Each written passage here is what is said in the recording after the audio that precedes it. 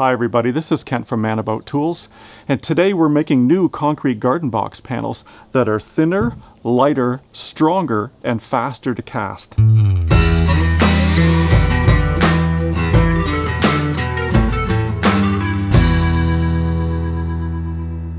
This is part 4 of my series on making these reinforced concrete garden box panels. These panels have pipe cast in the corner so they can be joined or pinned together to make long-lasting rot-proof garden boxes. In my last episode, I looked at making the panels lighter using a few lightweight concrete formulations. The panels I cast were designed for traditional Portland-based cement, and it has some limitations. The panels needed to be a certain thickness to have enough strength around the pipes. I started looking for ways to make the panels lighter by altering the concrete, but I think it makes just as much sense to find a way to make them thinner, so just use less concrete. There's another type of concrete that's based on a different cement called CSA. It's super high strength and you can cast it much thinner. It sets up very fast and it gets stronger faster than Portland-based cement. And this, I think, is yet another way to make the panels lighter. I still like the basic look and shape of the panels, so I made some modifications to the form design so these thinner panels still link together in the same fashion as the previous ones. I also will be using a smaller diameter pipe in the corners, and that will require a smaller diameter steel rod to join them. Rebar is too thick, but there's some alternatives, and I'll get to that a bit later. So here's the modified design and how I made these new forms. The base is made from a 2x10 with a thin beveled inset.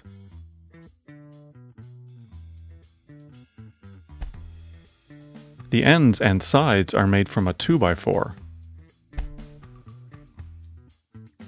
The ends and sides have a peg made from wooden dowel to hold a piece of plastic water pipe in place.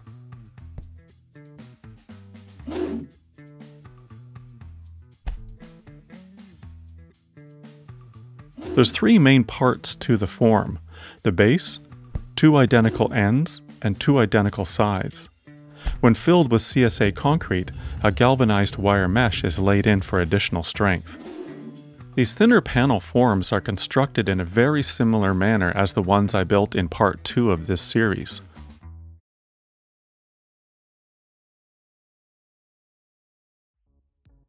I start by cutting a 2x10 to length, then ripping it to width on my table saw. This one will make a 48-inch long panel. I cut these to length with a miter saw, but a square and a circular saw will also work well. To make these new panels the same width and height as the previous Portland cement versions, I ripped the 2x10 down to 8 inches wide. I use a portable table saw for this. A guide and a circular saw will also work. The forms I'm making are for 3 different lengths, to cast a 48, a 36, and a 24-inch panel. The drawings have dimensions for each. This offers some variation depending on the size garden box you want. I ripped both edges on the table saw to give me a square corner on both sides. After the base is ripped and trimmed to its final length, I'll lay out the end cuts and inset location. I have a full set of plans available for download on my website, manabouttools.com, and there's a link in the upper right or in the description below. I'll remove the corner pieces with a jigsaw. You could use a handsaw or a bandsaw for these cuts instead.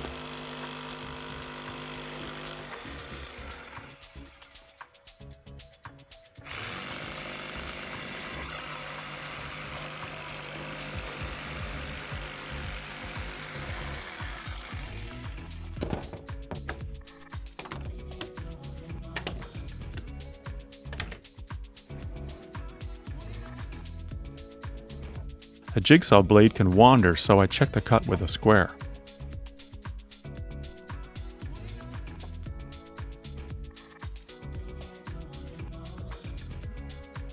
The inset is an angled piece attached to the base, mainly for decorative purposes. It's not functionally required, but I like the look. Thin plywood can be used to make this. I ripped these at 30 degrees on my table saw and cut to length on the miter saw. You could personalize your panels here by adding an oval or circles or a logo or anything you want. Just be sure that whatever you use has a beveled edge so you can remove the panels from the base after casting. I attach the inset with glue and weigh it down until the glue dries. If you use short screws instead of glue, you can change the inset design in future castings.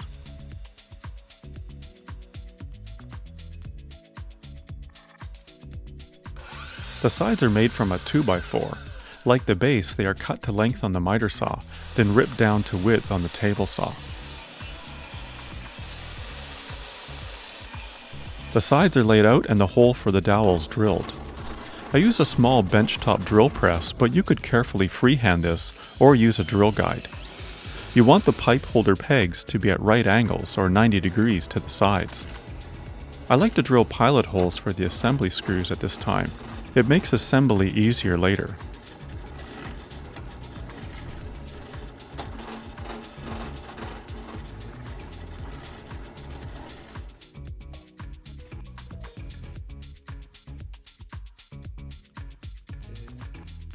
To make the ends, I use a length of 2x4 that's already ripped to width for the 3 pieces that make up the end assembly.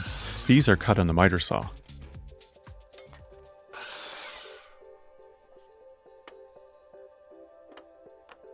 One of these blocks I take to the drill press for the dowel hole.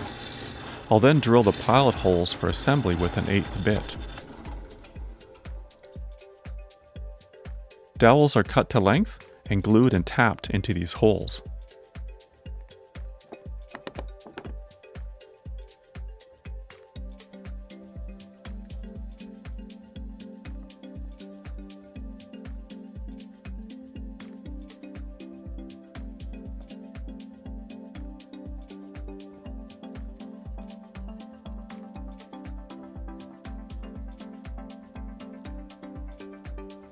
I assemble the ends with glue and screws, checking that everything lines up well and is square.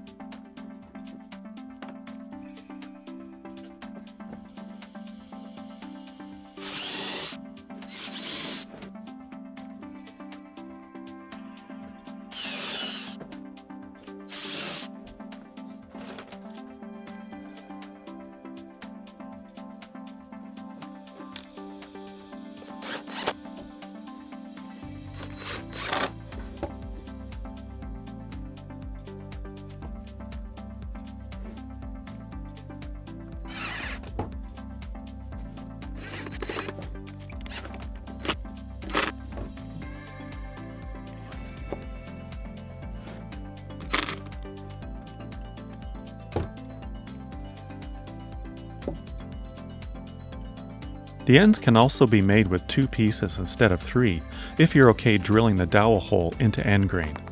Either method works.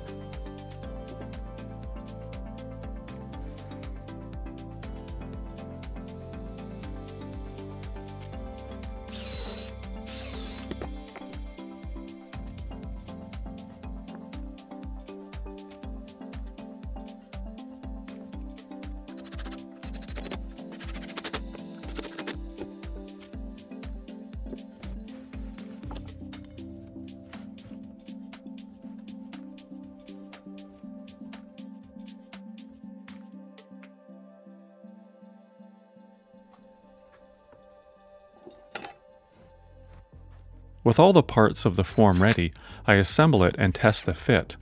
I use self-drilling cabinet screws for this.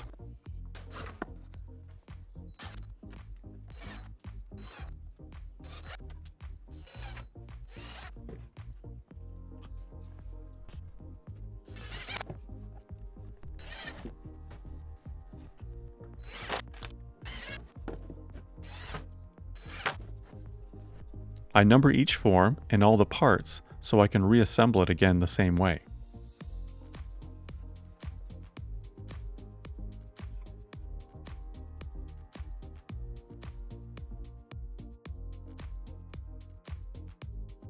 I remove the screws and disassemble the form and apply 2 coats of food-grade mineral oil. This oil is sold as butcher's block or cutting board oil. You can also buy it in feed stores for about half the price. I liberally apply it with a cloth. It doesn't take long, and each coat took about 10 minutes per form.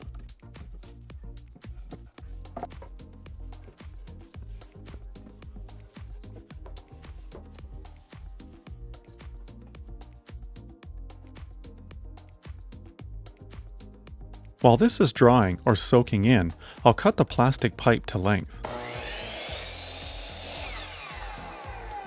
And I cut a section of galvanized wire fence to reinforce the center section of the panel. This will be laid in the concrete once it's poured. Now I reassemble the forms with the pipes on the dowel pins. I add some latex caulking to make the forms watertight and to add a small fillet in the corners. I cover the pipes with a cloth and spray the form with vegetable non-stick cooking spray. I'm using CSA mortar mix for these thinner forms. In North America, the Rapid Set brand can be found at Home Depot. To make the concrete flow and pour like water, I'll be using a plasticizer. This mortar mix sets up very fast, so to give me more time and to slow this down, I'm going to add a small amount of citric acid powder. This powder can be found in most health food stores or at a grocery store in the canning section.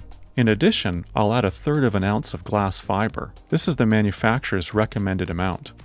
Here's the proportions for the mix: a 55-pound bag of CSA mortar mix, 5 quarts of water, a bag of plasticizer, and about 2 ounces of citric acid powder. I add the water to my mixing pail and dissolve the citric acid powder.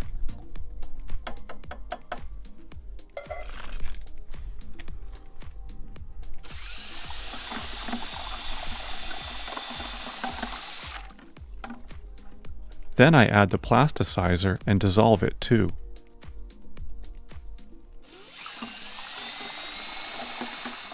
Then I add about 1/3 of the bag of mortar mix and some glass fiber.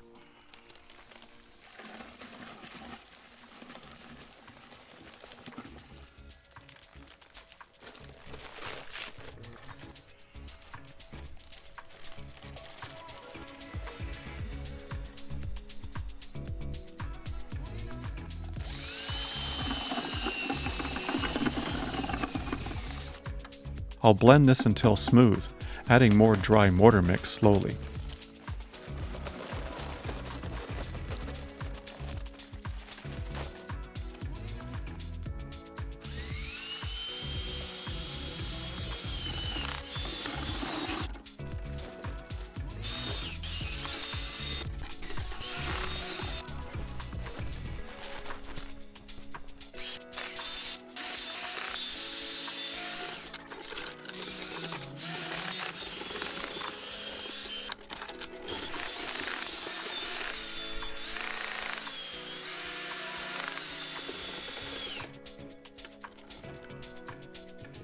I set the forms over sawhorses and level them in both directions. One batch will fill 2 36-inch forms, or a 48 and a 24.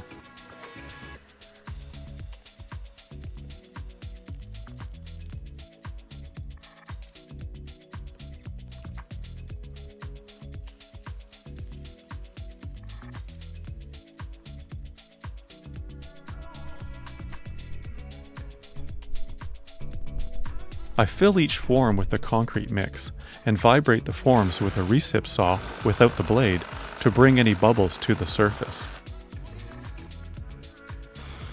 When the concrete begins to thicken, I lay in the galvanized wire grid and push it into the center with a trowel.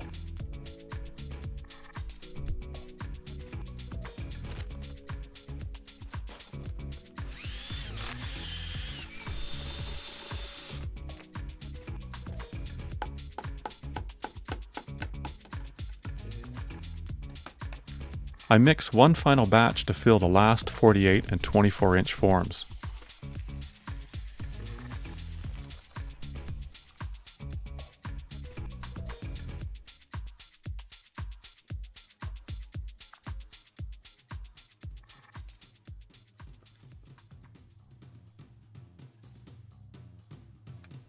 Laying in wire grid as it solidifies.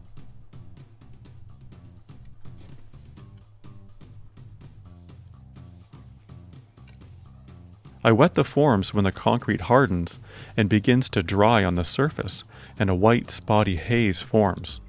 I do this water curing for about an hour. After an hour, the panels can be removed from the forms.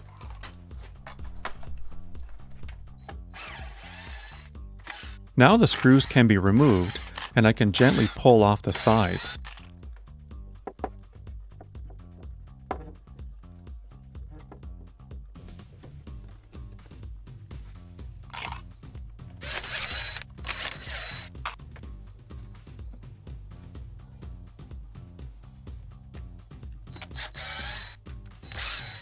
And then each end.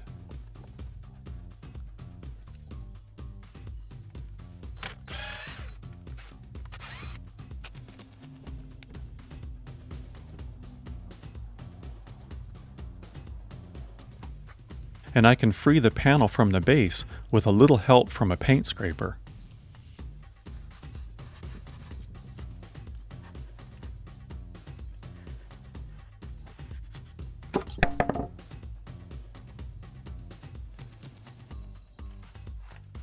And here's a 48-inch panel coming out of the form. The newly cast panels should now be at half their full strength. They will reach near maximum strength in about 4 weeks if kept wet. The latex caulk can be easily scraped off with a putty knife and the form parts wiped clean with a rag. So I really like how these concrete panels came out of the forms. It's the nicest concrete I think I've ever poured. The original Portland-based concrete forms, the thicker ones, are about 50 pounds for a 36-inch panel. These new ones are only 30 pounds. So pretty significant savings in weight and in concrete.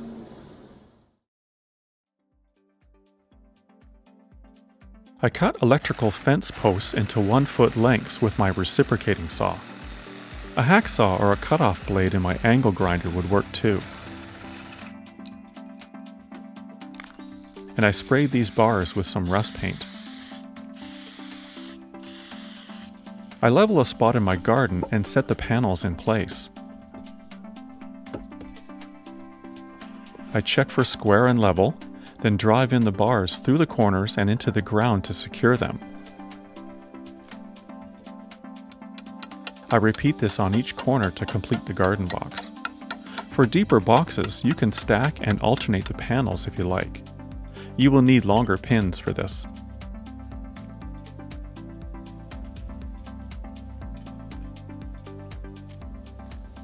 So a couple of things as I wrap up this episode in the series.